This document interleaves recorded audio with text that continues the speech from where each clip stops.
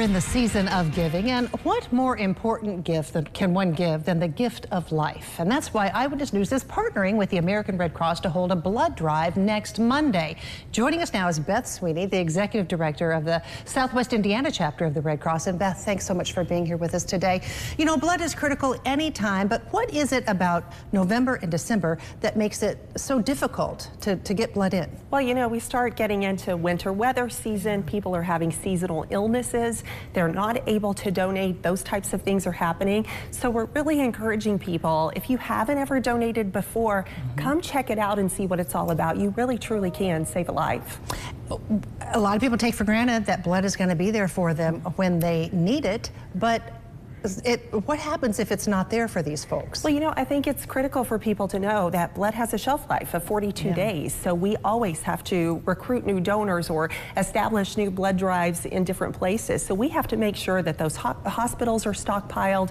We're going to send blood where it's needed most. So that includes Deaconess, Ascension, Memorial Hospital in Jasper, all of our area hospitals, but also to other places that may need that critical blood supply. So what area are you talking about? It's a pretty broad area that you serve. Sure. The Southwest chapter covers 24 counties, including 14 in Indiana. We also cover several in Kentucky, Henderson, Webster, Union, and then 7 over in Illinois. So we have volunteers that are transporting that blood to places where it's needed most every single day. Talk about the instances in which blood is needed. A lot of people think, you know, a traumatic situation, a car accident, but it's a lot more than just that. Absolutely. About 1 in 7 hospital patients will need a life-saving blood transfusion.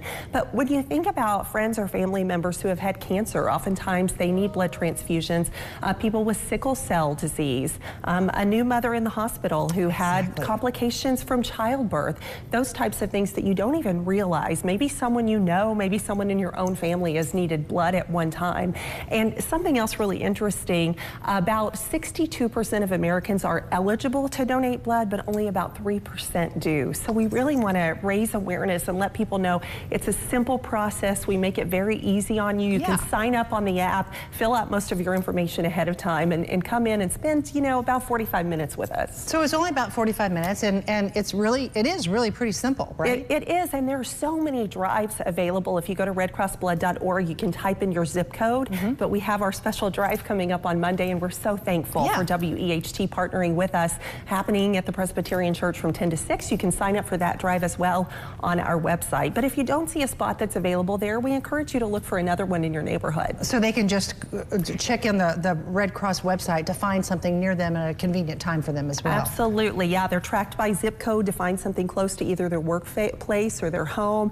Several drives coming up over the next several weeks and months. Is there anything in particular that's really critical at this time? Is a certain type of blood, or do you need everything? We need everything, of course, but type O negative is the universal blood type. This is typically what doctors are reaching for in the emergency room if they don't know a patient's blood type, but we need them all. We also need platelet donation. So we encourage you, if you're eligible to give it a try. I mean, what better season to be able to give the gift of life? Right. And, you know, I've heard of so many people when they do go donate blood, it's usually in someone's memory or because something happened to someone and they want to give back and help out because that person was helped.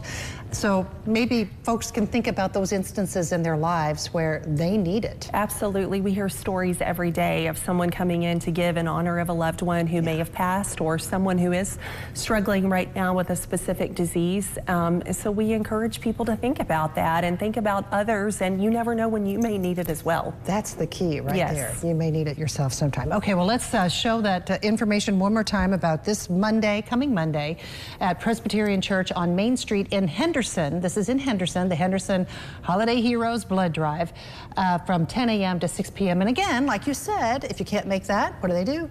Yeah, just go to redcrossblood.org, type in your zip code in the top right corner there, and you'll find lots of drives in your area. Okay, Beth Sweeney, the Executive Director of the Southwest Indiana chapter of the American Red Cross. Thank you so much for all you do and for coming here today to tell us about it. Thanks so much for having me. Always good to see you. Yeah, we'll look forward to Monday, so we'll be following up a lot for them.